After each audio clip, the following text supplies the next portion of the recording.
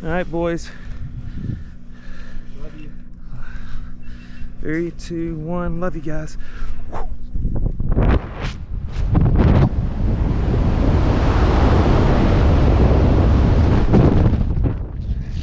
Whoa.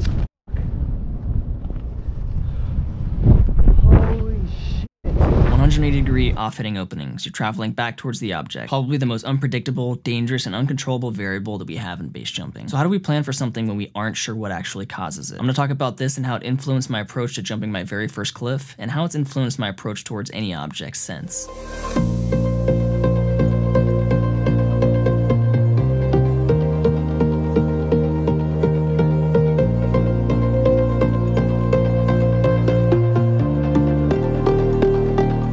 That can influence an off-hitting opening, but they're so unpredictable and so inconsistent. I'm going to save these for another video so I can get into more detail on them. Here I'm only going to talk about what we do to plan for off-hitting openings on slide or down jumps, where we're still very close to the object at the moment of deployment. We plan for 180s by increasing the amount of time we have to respond to a deployment that results in us heading back towards the object. These are assuming a 180 can happen on any jump that we do. Training for object avoidance in the event we have a 180, where we can make corrections based on our risers or our toggles if we need to. We want to ensure we're using the proper wing loading to decrease the forward speed we have at deployment. We want to install custom deep brakes as soon as we can to ensure that our forward speed at deployment is just above a stall. To make sure we're traveling as slow as we can, this gives us more time to respond and also decreases the force we'll take if we do impact the object. We want to ensure we're taking as long of a delay as we can for a slide or down jump while ensuring we have enough time for deployment as well as enough altitude to land our canopy safely. And we want to run off the exit as fast as we can whenever we're able to. Now let's watch a couple of 180s. This first one is about as well as a 180 resulting in an object strike can kind of play out. 3, 2, 1. See ya.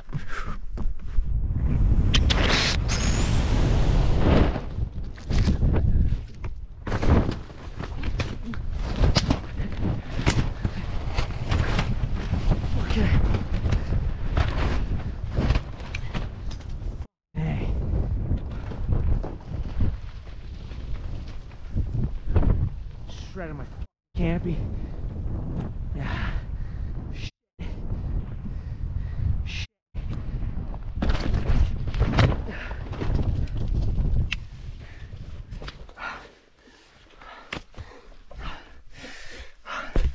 Johnny's truly lucky to be alive after that one. He actually walked away virtually completely unharmed. I mean, getting 2 object strikes in one jump is pretty unlucky, but at the same time, pretty much only luck is the thing that kind of saved him there. There probably wasn't a lot that he could have done to prevent that 180. I mean, he could have had a little bit better body position, but what he could have done is increase the amount of time he had to respond to that off-hitting by running faster off of exit and taking a longer delay. Now let's watch Trevor's 180.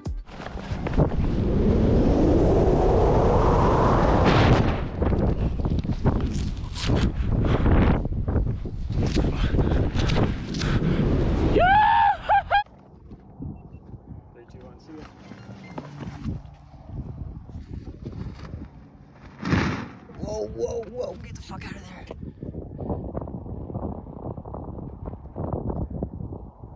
You! Good save! Good save, buddy! Woo!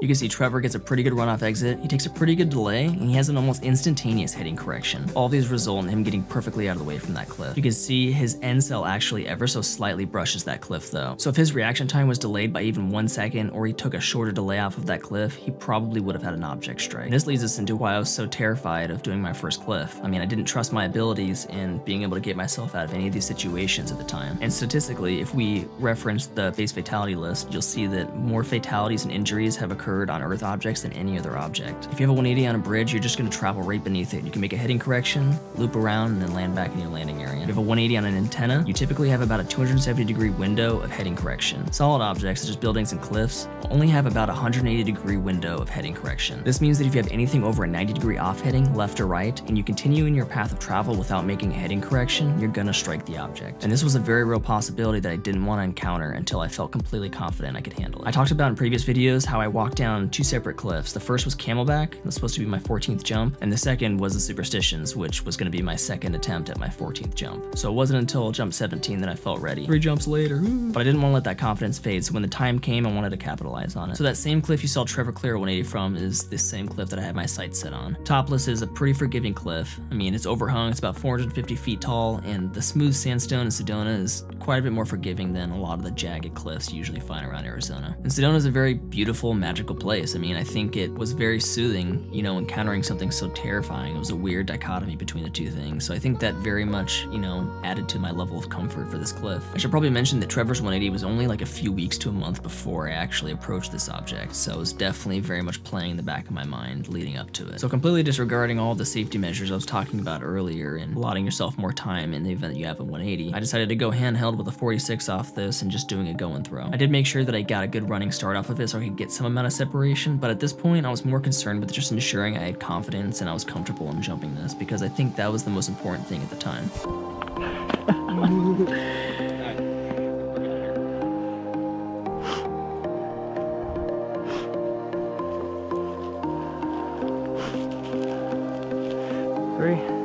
As you see here, I actually get a pretty good running exit, but I exit off completely head high. I'm actually in like a Mary Poppins stance. You can see my feet dangling below me. It's not ideal, but exiting head high actually allows you for better response on your toggles to make heading corrections, because your body isn't whipping as much as it would if you were on belly to earth orientation. I've noticed my exit usually goes to crap when I'm lacking confidence and I'm really terrified of the jump. I exit head high and I usually flail quite a bit. And that's pretty much all I needed to get me started on cliffs. And for those 2 cliffs that I walked down earlier, didn't let those loom over my head for too much longer.